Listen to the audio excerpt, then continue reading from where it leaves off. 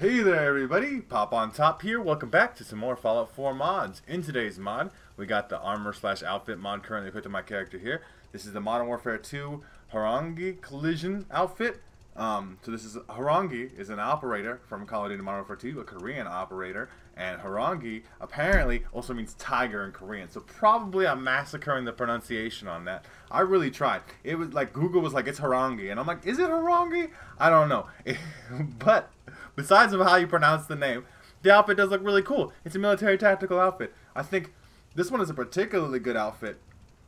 Obviously, it's very bright green. There's like a lot of green going on here with this particular outfit here. But it does have a really high level of texture quality. It looks very good. Obviously, I mentioned that because I've been covering a lot of Modern Warfare 2 guns lately.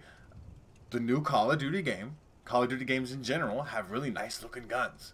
And in this case, really nice looking armor sets, or operator skins in this case, right? We have a big old like chest plate, we got magazines on there, we got, you know, knee pads and stuff, we got nice, I mean, I do like the green color on this. I do think this does look nice.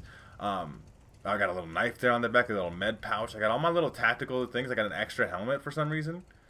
Obviously it says beta and stuff on there because this is the outfit you got for getting, I believe, max level in the beta. I got this outfit, I played max level in the beta, but it has a distinct style to it. So this is on my female character too, I wanted to mention, even though you can't really tell. But it does work. It's not breaking the game by any means. Obviously, it'll look very similar on a male character because it doesn't seem to make a distinction between what type of character you use. The outfit's going to look like what the outfit looks like, right? But it does look nice. It does come in two pieces as well. So there's the mask and then the main outfit part here. The main outfit gives you 2 agility and has 255 physical resistance, which is a lot. But you could take the mask off and totally just rock the outfit without the mask if you really want to see your character's face. I know a lot of you spend a lot of time out there messing with your character's face, and so it's really important that they make that helmet, headpiece type stuff separate so that way you can see your character's beautifully crafted face that took you 5 hours. I don't spend 5 hours crafting my character's face, I put the mask on, right? So once you've downloaded this mod for yourself, so you can craft it at the chemistry station. It's got its own little section here.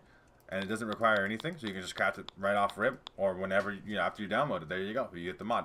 Let's take a look at the armor workbench though, see if we can craft any kind of particular modifications for this. I don't imagine we're going to be able to change the colors or anything too much, but we can at least take a look to see if there's anything here. There we can add ballistic weave, which is huge. That's huge. I think that's humongous. Even though the, you know, like the physical resistance of 255 off rip is a lot. You get that extra energy resistance and then even more physical resistance off of putting ballistic weave off of there. You get the 2 agility. The 2 agility is nice. That's one of the best part about the military fatigues from the base game is you get the agility off of that. Agility is a huge stat. AP and, you know, just all that kind of stuff is a good thing. The outfit does, like I said, look very nice. The texture quality here is amazing. It's not even that big, really. It's only like a 50 megabyte mod. And for an outfit of this quality, I think we're getting high quality here, right? Like, this is really nice. Obviously, it's a personal preference thing. Everything is kind of a personal preference thing, but like, oh, I don't like the green color. I hate green. Okay, man. Okay, man, I hear you, all right? You hate the color green. This one's not for you. But it does look quite nice. I think I like the look of it a lot. I think, you know, the fact that you crafted it for essentially free, that it, you know, it doesn't seem to have any clipping issues or whatever, and it's pretty much the only armor mod you need if you like the look of it. I do think it looks cool. It looks very military and tactical, and I know a lot of you are into that kind of thing, right? Some of the most popular videos are stuff that looks, you know, like military fatigue type armor mods and stuff, like realistic military weapons and stuff. So obviously you would never wear bright green in the real military setting and stuff, but it does look cool. I think it has a nice pop to it. I think it does just look like it does from Call of Duty. If you play Call of Duty, you know what this looks like, and it looks, you know, faithfully represented here. If you don't, it's still a nice little armor mod. Got the nice bright green colors, which is very Fallout of it, but you know, Fallout color is green, radiation, right? And you can take the helmet off if you want to. I mean, imagine if you wear the helmet without the armor, but that's kind of like a weird. I mean, let's fucking see, I guess, right? So I've taken the outfit off, and then we'll do this. I mean, you can. It does indeed look funky. Like your neck doesn't. The neck seam is not correct on that, but I mean, you technically could.